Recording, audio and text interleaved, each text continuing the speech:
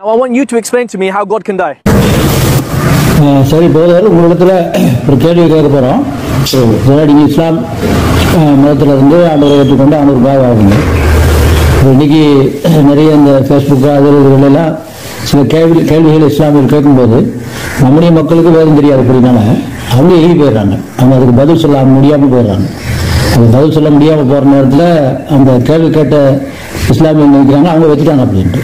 இப்போ அது ஒரு நமக்கு ஒரு மைனஸாக இருக்குது.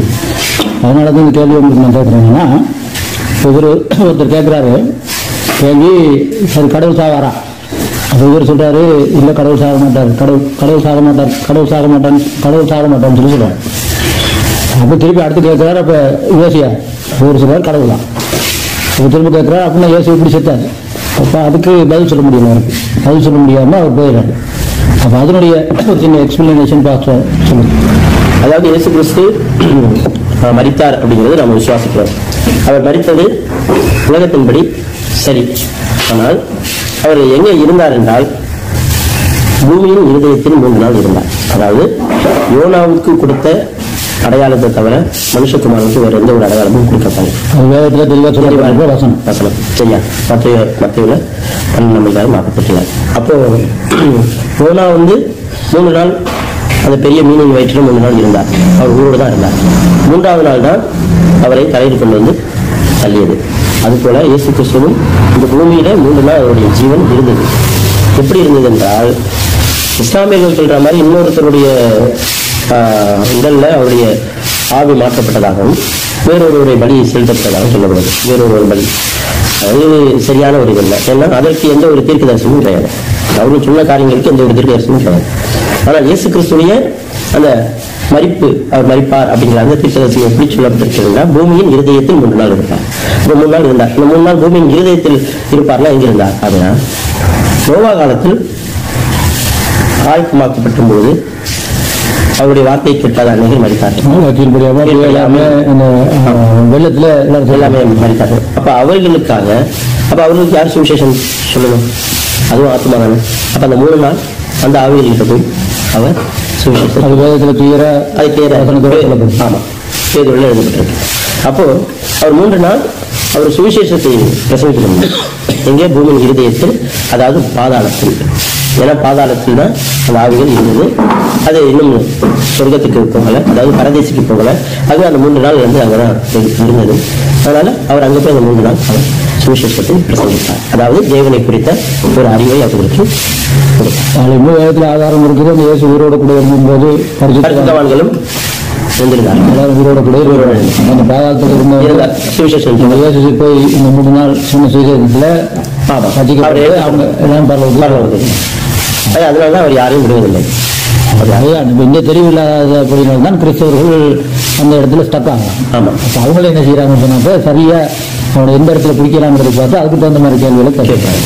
அப்படின்னா இப்ப இன்னைக்கு நாங்கள் இந்த போதரத்தில் இந்த கேள்வியை கேட்டதுக்கு காரணமே, ஃபேஸ்புக் வாயிலாக இப்படியெல்லாம் பார்க்கும்போது கிறிஸ்தவர்களுக்கு உங்களுக்கு பதில் சொல்ல முடியல. அப்படின்னா கிறிஸ்தவர்களாகி நீங்கள் முதலாவது வேதத்தை வாசித்து தெளிவாக ஒரு இயேசுவை பற்றி கேட்கும்போது சொல்லக்கூடியதாக இருக்கும். இது அந்நிய பாதையை பற்றி கேட்டோம்னு சொன்னால் அது என்னங்கிற விளக்கம் உங்களுக்கு தெரியணும்.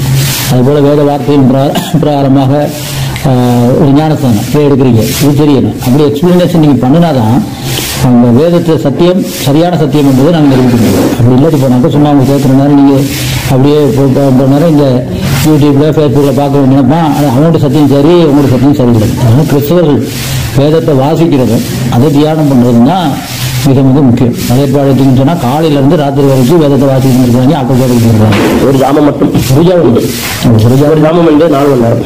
அப்போ அவ்வளோ நேரம் அவங்க கேட்டுக்கிட்டு.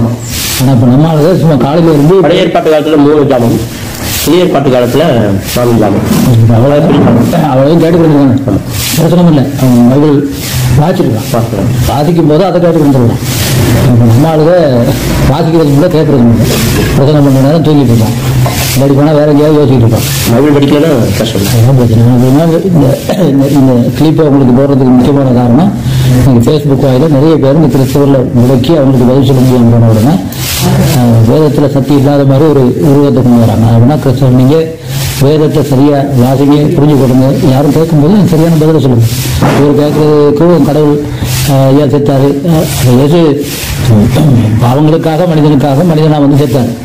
ஆனாலும் கூட அவர் கடவுளாக இருந்தபடினா சாகலாம். அதுக்குரிய வேத வார்த்தைகள் தெளிவாக வேதத்தில் இருக்கு. அதை புரிஞ்சுக்கிட்டா அதை சொன்னாக்கா அதுக்கு பிறகு அவங்களுக்கு கதைக்கிறதுக்கு ஒன்றும் கிடையாது. அதனால கருத்துக்களாக எப்பொழுது வேதத்தை வாசிங்க, தியானம் பண்ணுங்க, வார்த்தையில் சரியா இருங்க. அப்பொழுது கடவுள் தான் சத்தியம், வேதம் தான் சத்தியம். வானமும் பூமி ஒளிந்தாலும் அவனுடைய வார்த்தை ஒளிஞ்சு போகாது. அதுதான் நிறைவேறுங்கிறத நாங்கள் உலகத்துக்கு சொல்லக்கூடியதாக இருக்கும். அதுதான் வேதம் சொல்கிறது. உலகத்துக்கு நீங்கள் சாட்சிகளாக இருக்கிறீர்கள். அப்போ பழைய சீசர்களும் ஒரு வேதாகமமாக கற்றுத்திருந்தார்கள். அதுதான் இந்த காலத்தில் நமக்கு மிக மிக அவசியம். ஆசீர்வதிப்பார்கள். I want you to explain to me how God can die. God can't die. Excellent. Did Jesus die? Jesus died, but he... Was Jesus God? Yes, Jesus is God. So God can die according to you? God can't die. Explain. What you're trying to do, you're trying to make me... It's a logical fallacy. No, it's not. Explain. Jesus has two natures. Okay, what died then? The human nature, the divinity is still there. So if the human nature died, his human body died, where is your divine sacrifice?